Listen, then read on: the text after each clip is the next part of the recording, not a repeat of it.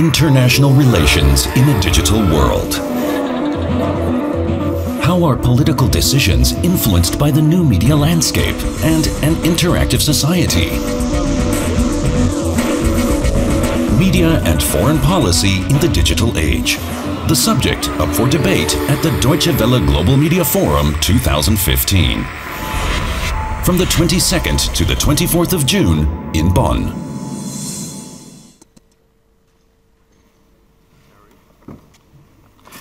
Welcome back. I hope you've had a stimulating final workshop here, but it is now time to come to the closing ceremony of the Global Media Forum 2015. In about 40 minutes from now, we'll be getting a summary of proceedings from our social media team. They'll be telling us what's been happening on Twitter and Facebook. And then we'll be hearing some concluding remarks from DW's Director General Peter Limborg. But first, it is my great honor to introduce our closing keynote speaker. She is a woman of great stature, a tireless campaigner for world peace, and for many a source of inspiration. She's distinguished herself in countless ways. She's been nominated for the Nobel Peace Prize no fewer than 3 times. She's founded multiple civil society organizations, including the renowned think tank, the Oxford Research Group. And she's advised Archbishop Desmond Tutu and Sir Richard Branson in setting up the Elders being a group of renowned individuals with deep experience and wisdom, one assumes, providing counsel to international leaders. And she herself is a counselor of the World Future Council. Ladies and gentlemen, please give a warm welcome to Dr. Scilla Elworthy.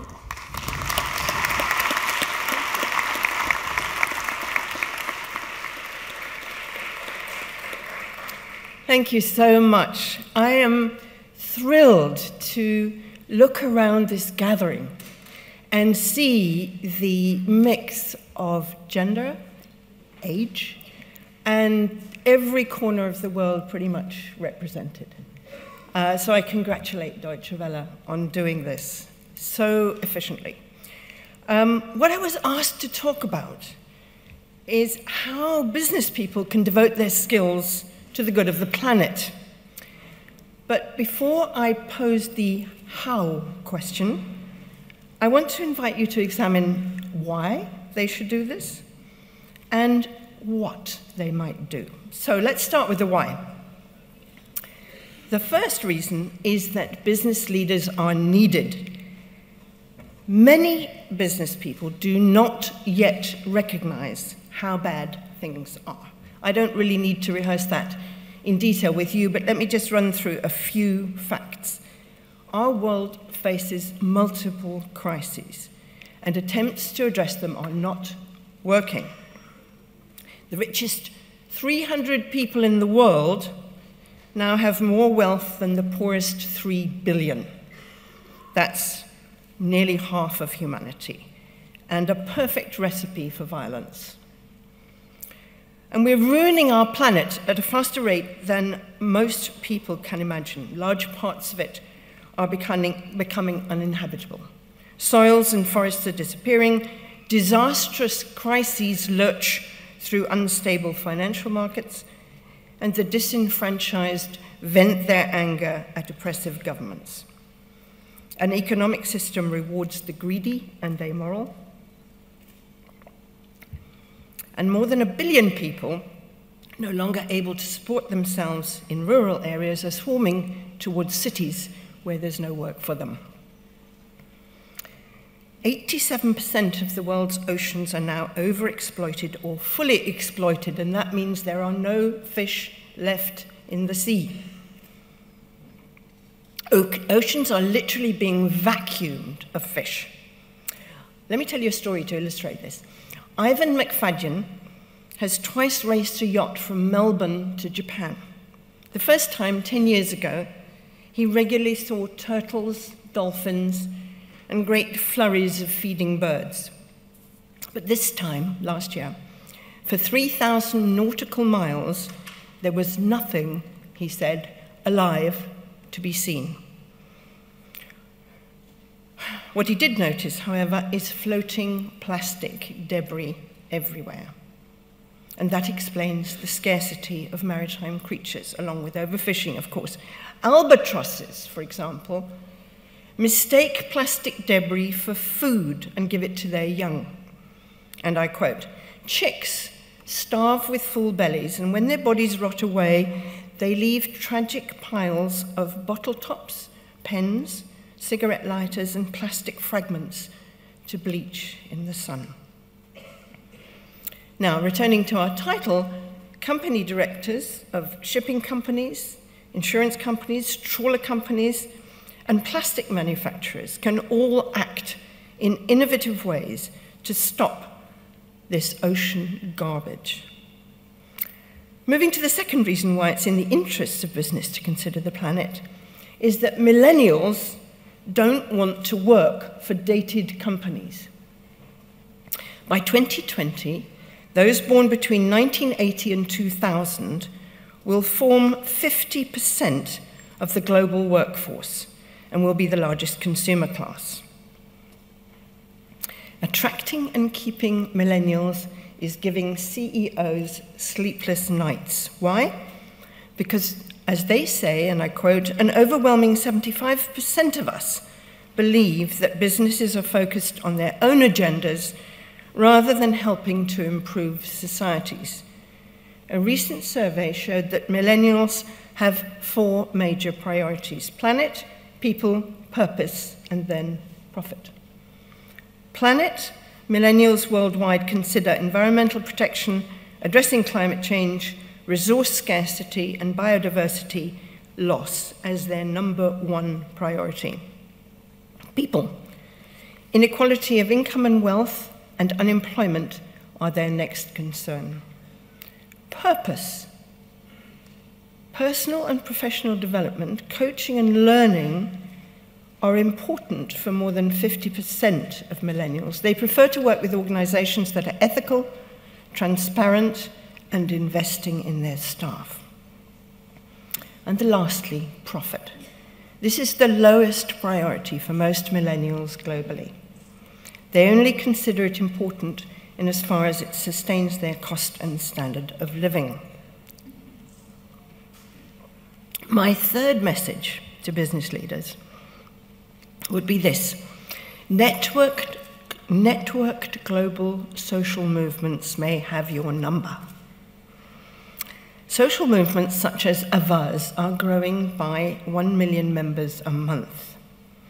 And in 2014, they drove the largest climate mobilization in history, with 675,000 people in the streets in 162 countries. They got the UN Secretary General, 18 cabinet ministers, and countless politicians to join the marches. President Obama responded to the climate march saying, "Our citizens keep marching. We cannot pretend we do not hear them." After big oil and coal, the next corporate lobby targeted last year by such groups as Avaz was Monsanto. In Argentina, in 2014, when Monsanto tried to extend its grip over the global food chain with a massive new seed factory, Avaz members stood side by side with a local movement and actually stopped Latin America's largest GM seed plant from being built.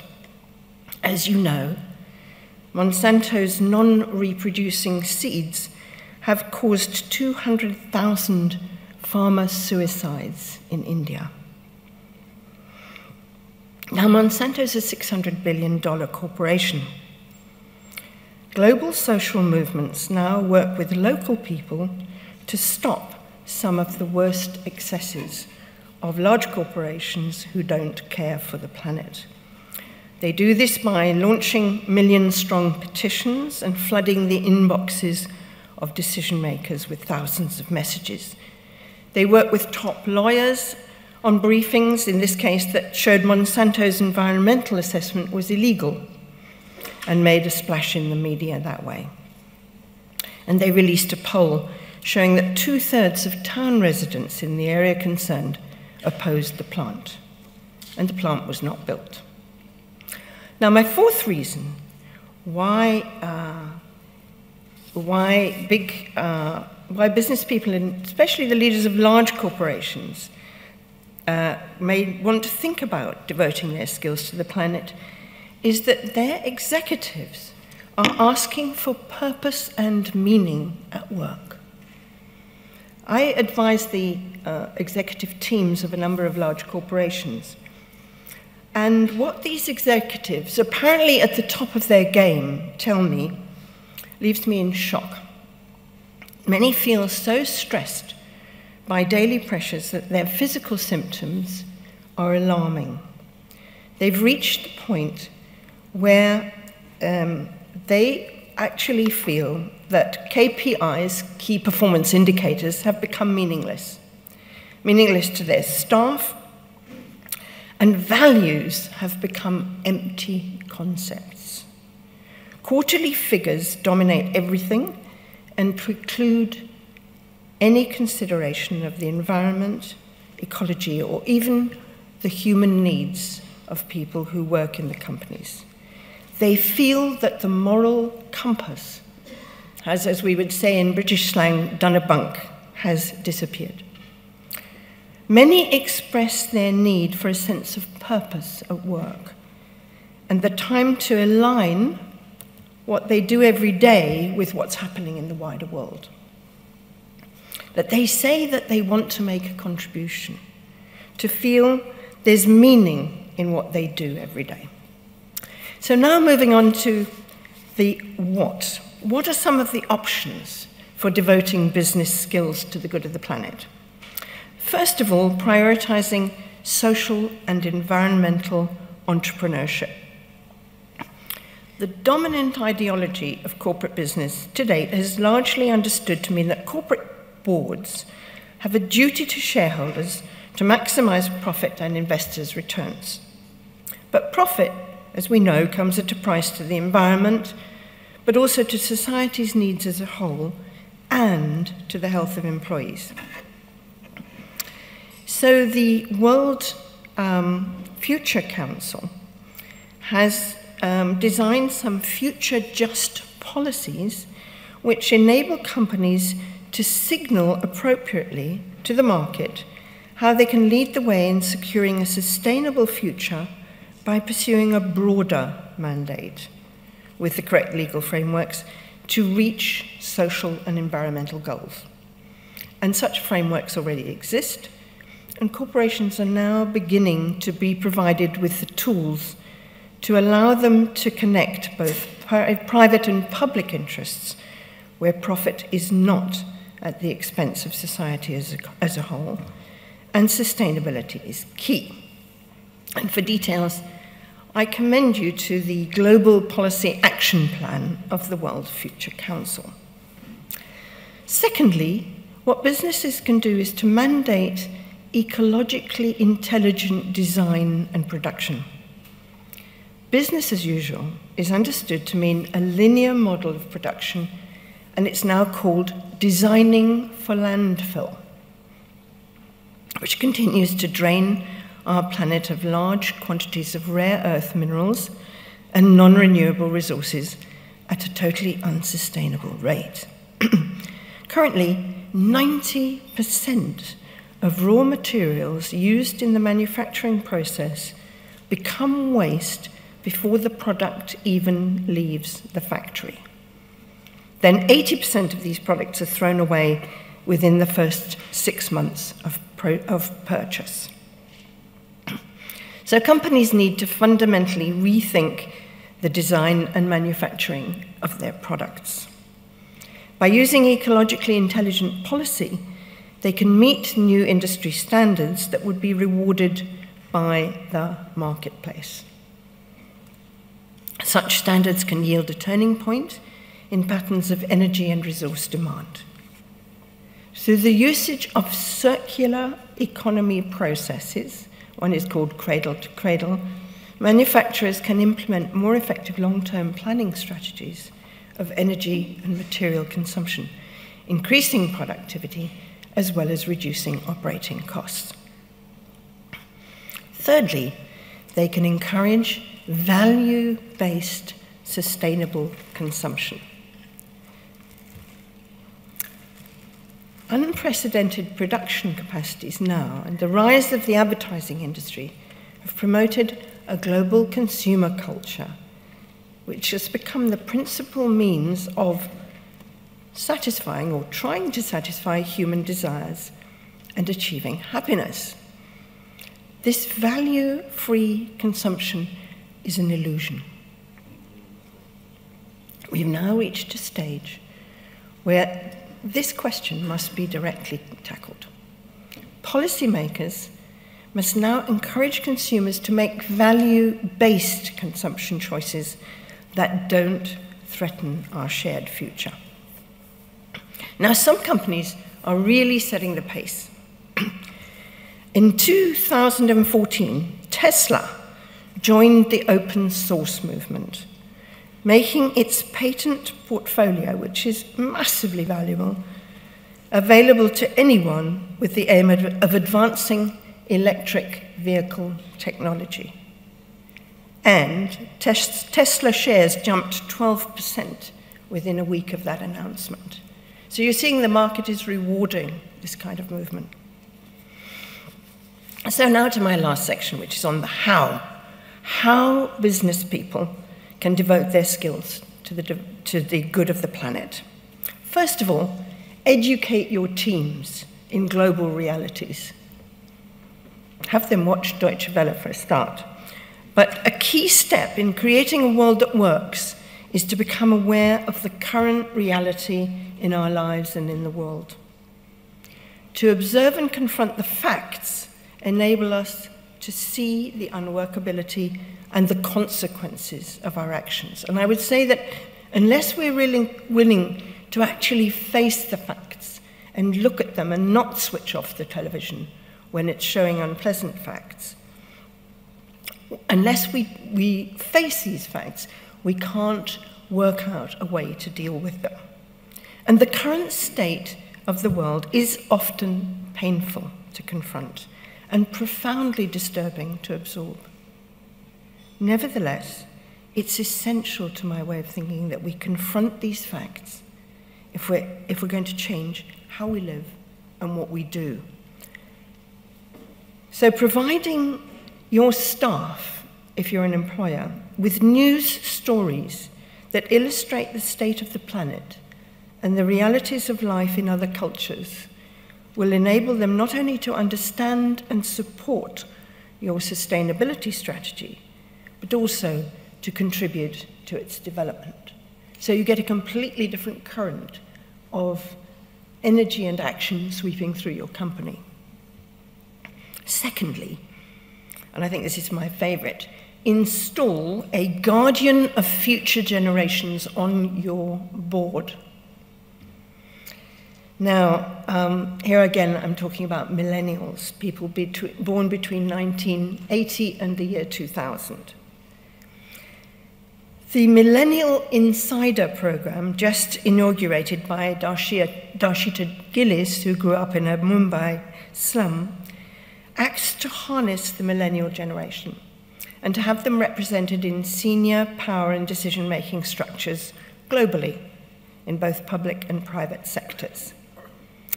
So one of the roles of these guardians of future generations will be to ensure, at board level, knowledge of and compliance with the renewed United Nations Sustainable Development Goals.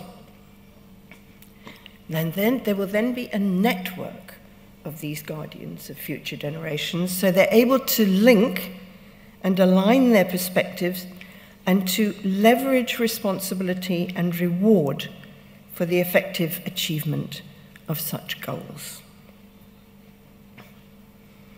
So they'll be using their clout on the board to alter funding decisions, regulatory reporting, and board trust appointments.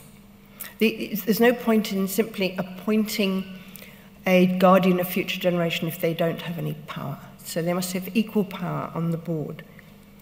And I must say that this morning's discussion shocked me in the tacit assumption I picked up from some that resources, particularly oil and gas, can still be exploited. In the case of oil and gas, this I can only call stupidity. When the sun, in 1 hour, provides more energy than the entire world needs in a year.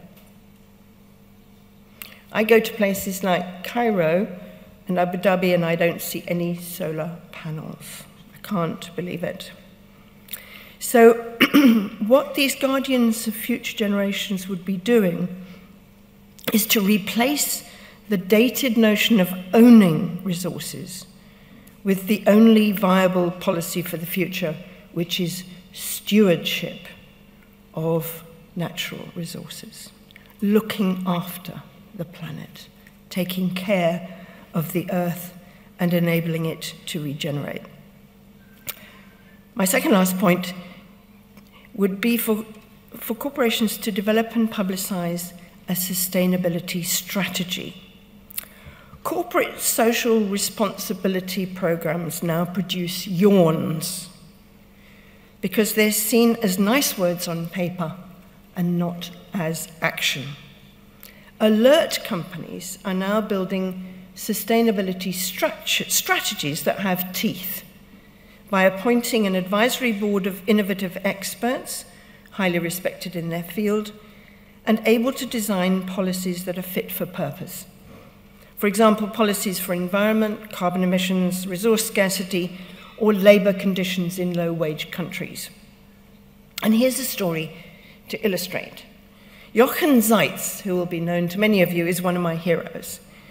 Now chairman of Kering's, that's K-E-R-I-N-G, Board Sustainable Development Committee, and a founder of the B Team with Richard Branson, he has a track record in pioneering new values when he was chairman of Puma, or managing director, I think, the company he led with major success for 18 years.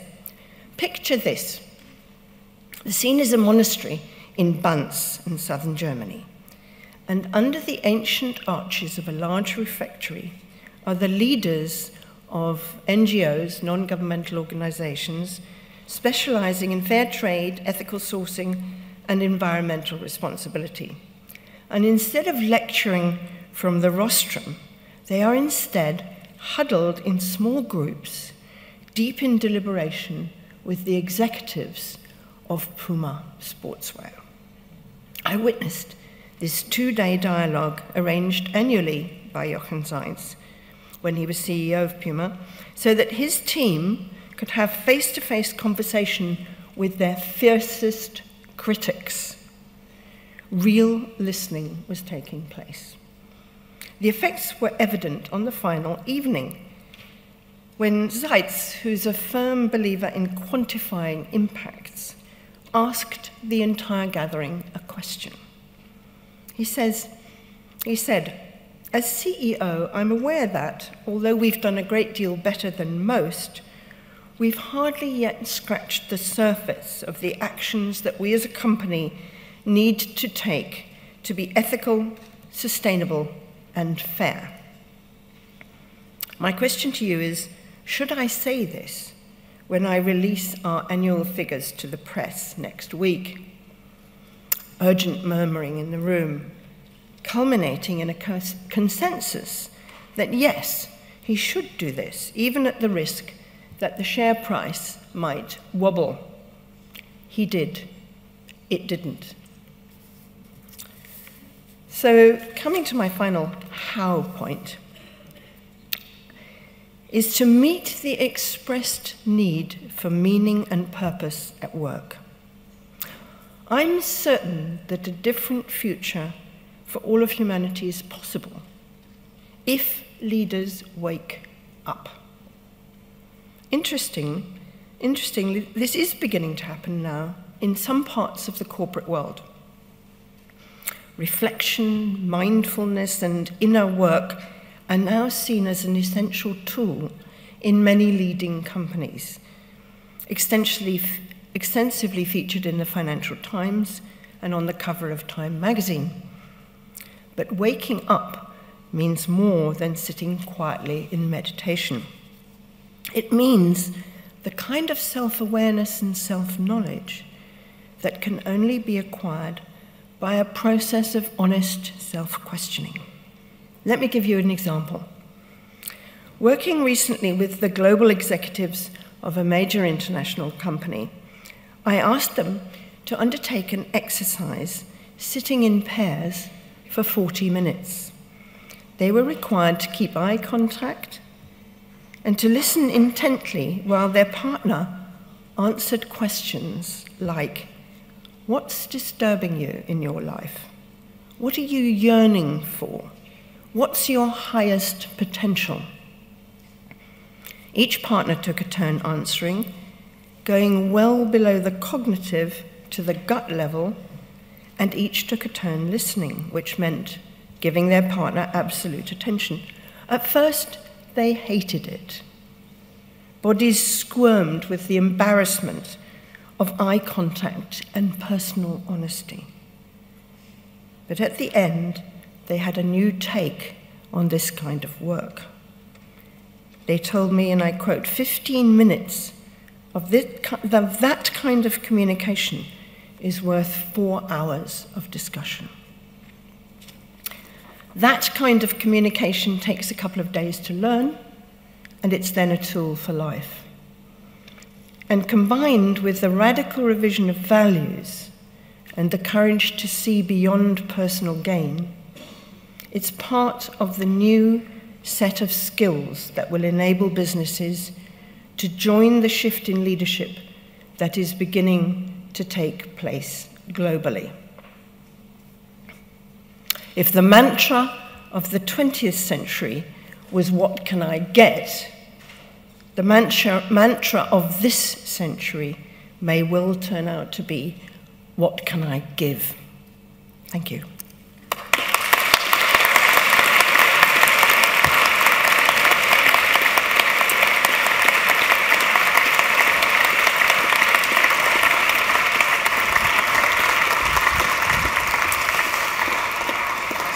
Thank you very much, Scilla Elworthy, delivering our keynote address there, making an appeal for consumption that is not value-free, reminding us that value-free consumption is actually an illusion, suggesting that we need a new narrative in corporate culture, reminding us that we need circular economic processes if we want to achieve sustainability, and suggesting that it would be a very good idea to prioritize social and environmental entrepreneurship. We now have about 15 minutes for Q&A with Scilla Elworthy. So we have a number of people working with the Global Media Forum walking around. They're wearing golden scarves. If you have a question, please raise your hand and we'll try to get a microphone to you very quickly. I would ask you to please identify yourself and, if possible, formulate your question succinctly. We're trying to avoid monologues for lack of time. So if you have a question for Scilla Elworthy, this would be the time to ask it. Any questions from the audience? Yes, sir, here in the second row.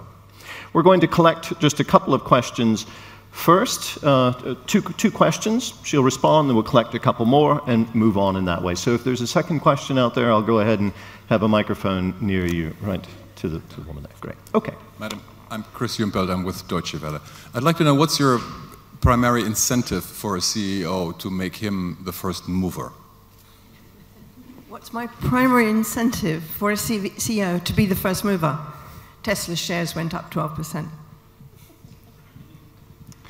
There's a very, very concise answer. Yes? My name is Manjeet Kripalani, and I work at a foreign policy think tank called Gateway House. We have a Gandhi Peace Fellow, and her primary research is on the concept of trusteeship. You talked about stewardship. We are trying to get corporate executives to understand that it's sort of the same thing. Stewardship has become a very trendy word, but for some reason they do not comprehend trusteeship. So perhaps you can help, because most corporations think we're crackpots. Well, I think it was it Gandhi who said, first they laugh at you, then they fight you, then you win. So one must expect, when you bring up what are thought to be new concepts, to excite opposition, ridicule, cynicism. Don't worry about it, just keep going. Trusteeship is a wonderful word, and if you lay out your description of what it means and keep repeating that, eventually people will get it.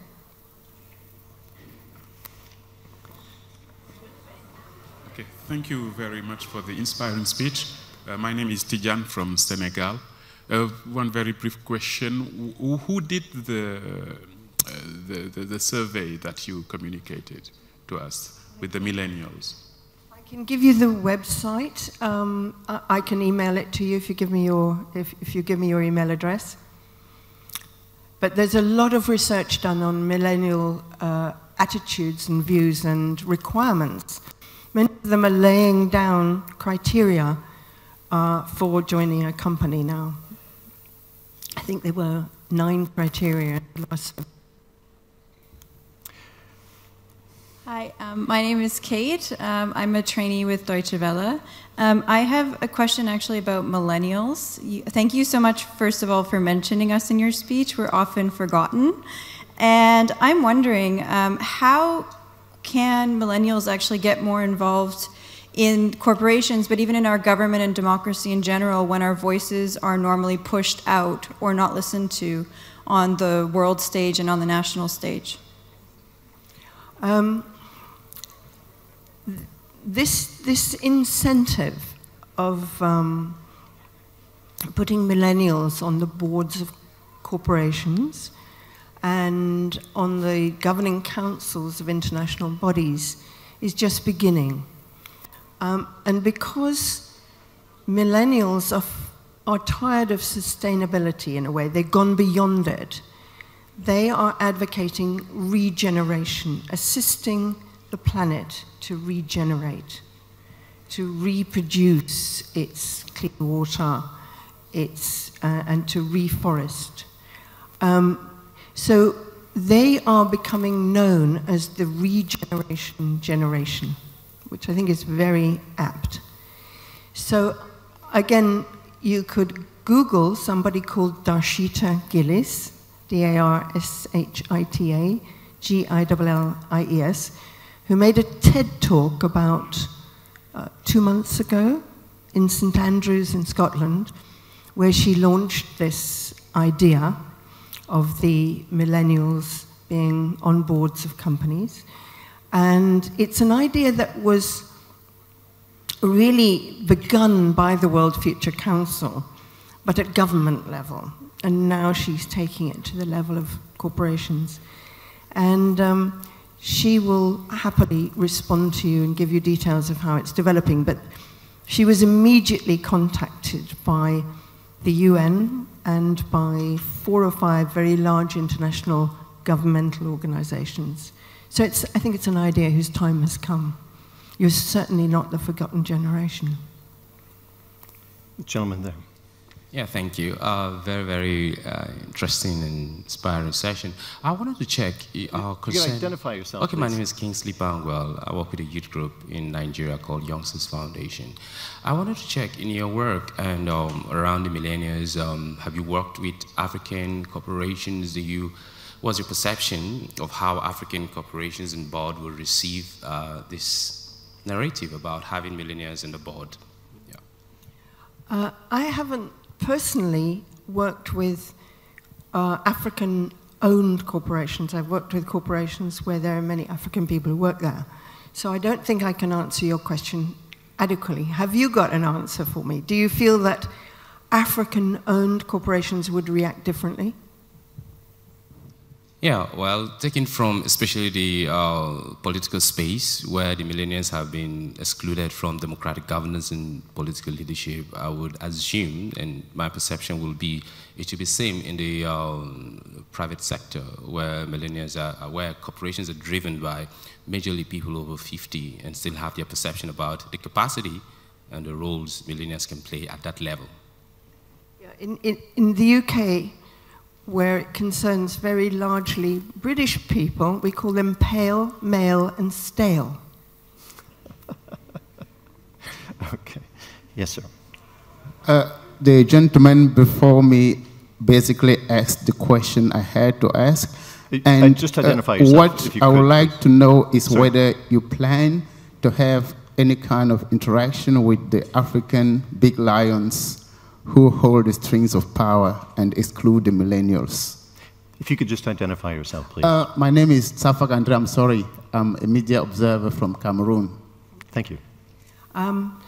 So far, I have not. I've had my work cut out with an NGO I started in 2002 called Peace Direct, which starts and encourages locally led peace-building initiatives.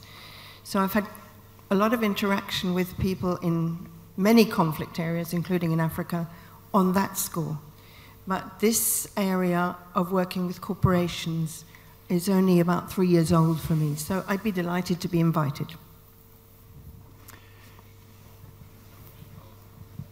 And Julio Lopez from Peru.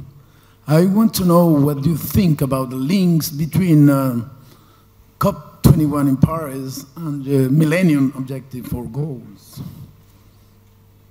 Sorry, did you say top-down power and millennial? The difference between? Between COP, do you know, remember the COP in Paris this year in December? COP and the millennium. Okay, got you. I think we've yet to see what the full impact of millennials will be, but they've, to my knowledge, they've tried to bring their impact in at all the pre-meetings, but not very successfully, I don't think, so far. I think the thing to notice about both millennials and young social entrepreneurs with whom I've worked very closely is that it's what you might call a bottom-up movement as opposed to top-down. The structures that we're accustomed to are top-down decision-making structures, and they're very creaky and very rigid. What's, in my estimation, is the incoming social structure is what you might call green shoots coming up through concrete. So these are initiatives taken by, for example, the kind of young social entrepreneurs who come now every year to Hamburg, to the Do School, and I work with them there, and there they're provided with both the hard skills and the soft skills. Hard skills being how to build a website, how to build a team, how to raise money, and so forth. And the soft skills, namely how to communicate, how to resolve conflict in your team, how to reach out in a genuine way. So these young social entrepreneurs come from all over the world. There are about 200 applications for every place. And they then get a challenge, something that they must solve as a body of 20 people. And then they go back to their countries to put their own social entrepreneurial projects into practice. So I think what we're witnessing, I mentioned that to you because what we're witnessing now, I think, is an upsurge of younger people who are not willing to accept the status quo. And we're just beginning to see, especially through social media, what their effect can be. And that effect is felt through some of the organizations like Avaz, Some of Us, 38 Degrees, and so forth, which if you haven't heard about them, I urge you to do. Google them. Avaz is A-V-A-A-Z. Some of Us is exactly S-U-M-O-F-U-S. 38 Degrees is exactly what it sounds like. So just one more question from back there. Thank you very, very much. I was actually thinking that you remind me very much of my mentor, Professor Wangari Maathai, and you make me want to If you could just identify yourself, please. My name is Rose Washuka. I'm a co-founder of the Voice of Women Initiative, and my concern is that women from the grassroots sometimes are not considered as experts or considered as bringing anything of worth in shaping our future agenda.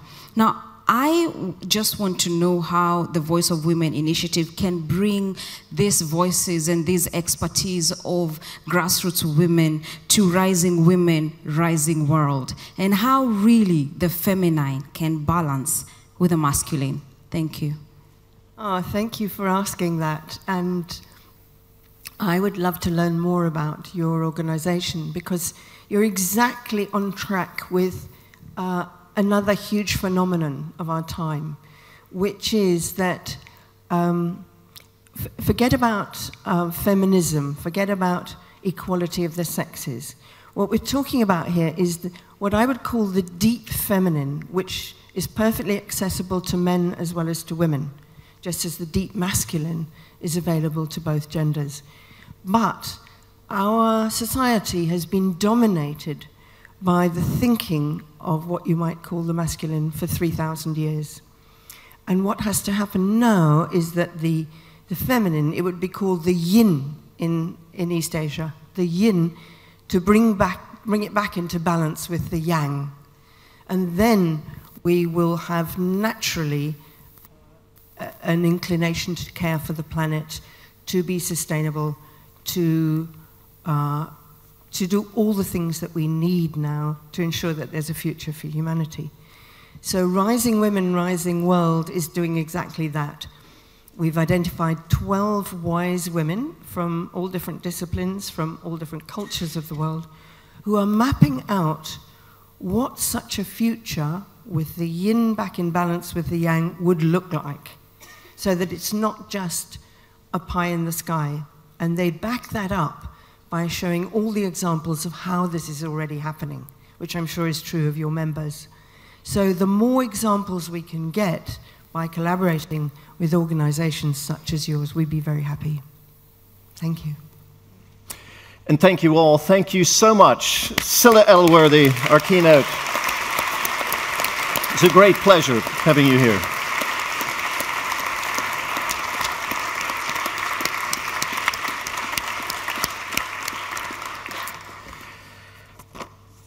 Well, here we are. After 2.5 days of the Global Media Forum 2015, it is finally drawing to a close. As ever, we have a lot to digest. We've gone through a lot of material, some of it very heavy in the past few days, and there's been a lot of activity on social media. Before I go into a couple of my small, tiny summary, and we move to the final concluding remarks from DW's Director General, we're going to ask Jakob Leon, who is heading our social media team, to give us a brief summary of what has been happening in the world of social media around the Global Media Forum. I know that each of our individual workshops, each of the plenary sessions had its own hashtag for the Global Media Forum. And I'm just wondering, altogether, if you put it all together, Jakob, how successful was this year's Global Media Forum? As far as we are concerned, and by we I mean within the social media world. Social media team, Global Media Forum 2015 was a complete success. We were among 10 most discussed topics in Germany, Austria, and South Africa. On Monday, we were even on the first place in Germany and 7th in Southern Africa. So a big thank you to all of you here, and of course to all the users around the globe for the support. We read over 5,000 tweets with the hashtag DW_GMF since Monday, and I have to say we really enjoyed it. A lot of you shared an amazing content, comments, thoughts, questions in English, Arabic, German, Spanish. Still, sorry if we didn't respond or use your questions during all those plenary sessions, as time we have had was limited, as you know. And I also apologize if we pronounced your name wrongly. No problem. Among all the events, and there were dozens and dozens of events here, I'm just wondering which one got the most attention. Was there any one particular one that stuck out? The most popular tweets, topic, and events we have had on social media in the last 3 days were related to Deutsche Welle's TV channel launch and the Bob's Award ceremony, not surprising. We have reached over 250,000 impressions, but to be fair, and this is supposed to sound ironic, maybe also because of the fact that our hashtag was spammed by some users in Russia and also by so-called Islamic State. Luckily, all that content was removed in the meantime. Anyway, talking about GMF tweet highlights, our top tweet is the one posted right before the new Deutsche Welle TV channel started with the broadcast on Monday, with the following words: 3, 2, 1, Deutsche Welle English channel is live, and with the picture of an apparently very popular red button. Raif Badawi, with Bob's Freedom of Speech Prize awarded Saudi blogger, got a lot of attention yesterday. One of the strongest tweets was roaring applause at the Bob's Award ceremony for all the winners assembled to the world. But of course, social media activity was also quite high during all those plenary sessions, like foreign policy in 140 characters, reporting on frozen conflicts beyond social media, and many other workshops. There were a lot of very heavy topics dealt with here over the past 2.5 days, and I know there was a lot of response. I was following the Twitter feed myself. I'm just wondering if there was anything entertaining or lighter in terms of... Oh, yes. I've already mentioned the one, it was posted on Tuesday, quite an entertaining tweet, and coming from Maximiliane Koschik, who wrote, "Struggling with the sliding chair at the plenary chamber." Or the one Jess Cruz posted, "To whoever took my umbrella near the front desk, that was not very nice, but I will forgive you for making me walk in the rain if you return it by tomorrow." Jess, if you're here, I hope you got your umbrella back. Thank you so much, ladies and gentlemen, Jakob, Leon, and the social media team at the Global Media Forum.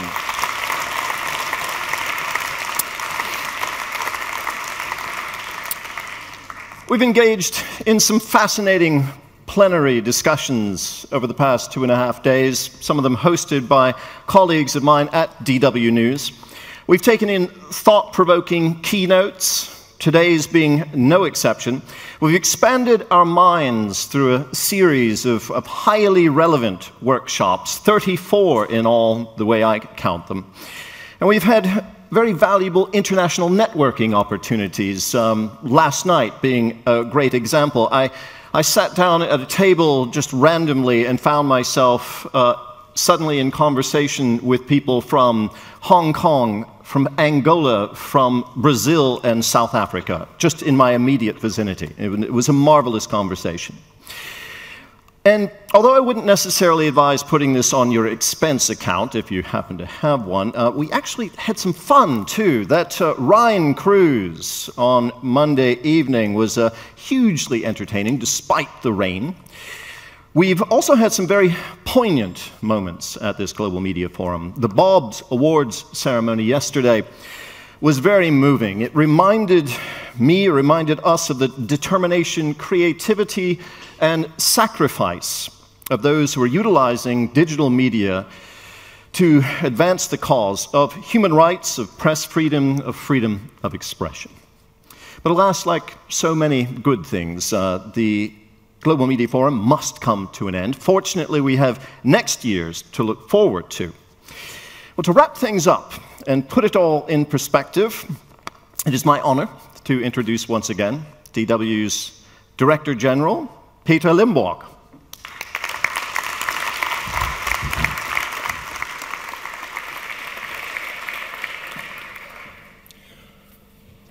Well, thank you very much. You nearly did a final speech already, so there's not much to leave for me, but I think I will find some thoughts. And first of all, I'd like to thank you very much, Dr. Elworthy, for this inspiring speech.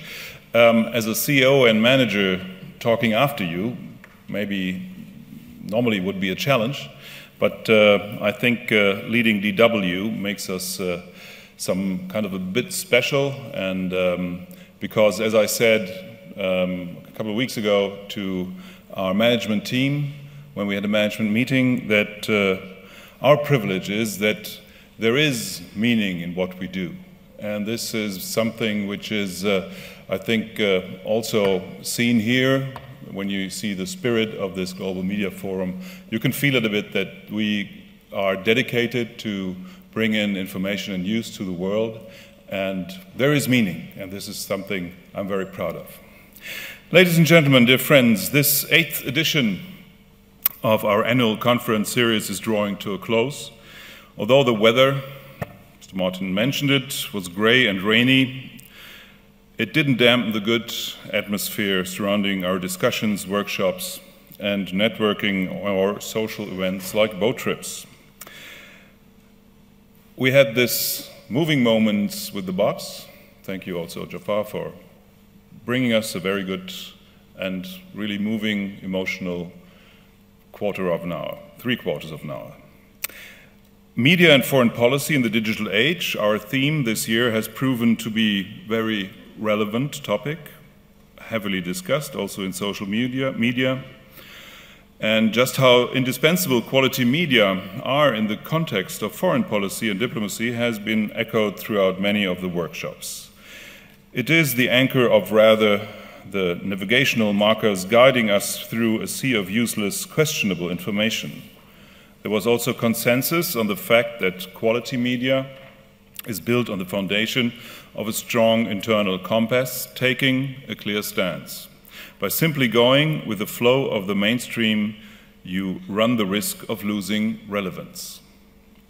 Stance is based on values. The digital age is also an era of competing value systems, a struggle which predominantly plays itself out through the media. Many guest speakers over the past few days have referred to the efforts in authoritarian systems to suppress unwanted information or drown it down with its own powerful media. There were many references to Russian propaganda. The challenge is to respond to it not with mere counter-propaganda, this is not our business, but to respond with bold, surprising, fresh and well-founded journalism. Deutsche Welle's response to the global competition to shape public opinion is to inform it by also launching our new English language television programming. I'm very pleased and grateful that you, Deutsche Welle's dear friends and fans, could be here with us to celebrate this kickoff. Our programming stands for something that was also discussed in depth here at the Global Media Forum, the meaning of values and conveying them. Values such as freedom of speech, freedom of the press, freedom to express your own opinion. Those are the values that Deutsche Welle stands for. In many of the talks over the past 3 days, it has become very clear how essential the triad of media, freedom, and values is to peaceful coexistence in our globalized world. So it is with great pleasure that I can announce to you today the theme of the 2016 Global Media Forum. It will be Media, Freedom, Values. I warmly invite you to mark your calendars and join us again next year. We'll be in June again, hopefully with better weather. I think the 13th to the 15th June here in Bonn, the sun will be shining. Ladies and gentlemen, an international conference like the Global Media Forum wouldn't be possible without all the many people who design and organize it and make it happen. My sincere thanks goes to the entire team of the organizers.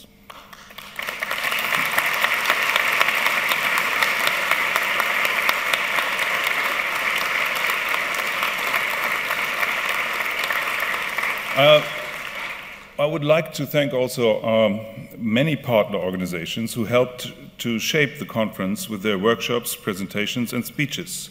They helped to make the conference a dynamic event with global appeal.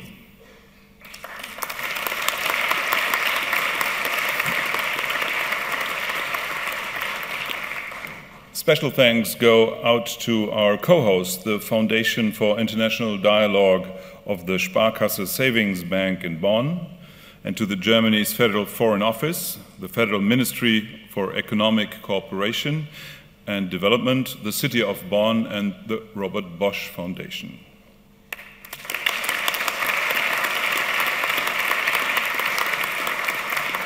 Without them, one has to make this point, without them there wouldn't be this conference. So thank them all again. So I look forward to seeing you back in Bonn in next year, and have fun in the coming year. Have a safe trip home, and it's been a great conference. I learned a lot, and I'm looking forward to keep on discussing with you. Thank you very much.